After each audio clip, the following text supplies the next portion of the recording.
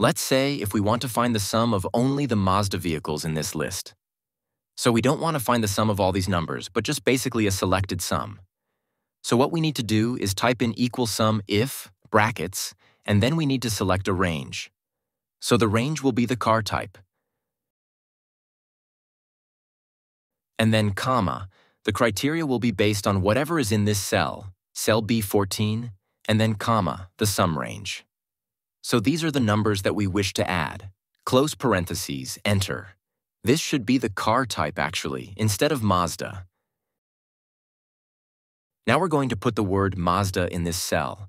And so notice that we get the total sum of all the Mazda vehicles. So that's 125 plus 142 plus 425.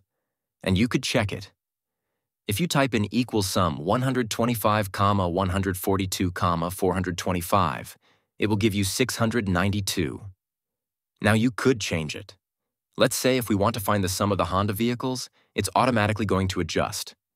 There's only one type of Honda vehicle in this list, so it's 174. If we want to find the sum of all the Toyota vehicles, just type it in and it automatically gives us a sum. So we have a 326 for Toyota, 89, and 274. So if we type in equal 326 plus 89 plus the other one, which is 274, we get 689. So the SUMIF function helps us to find the sum of a certain element in this list, rather than the sum of all of these numbers in that list. Like and follow for daily tips.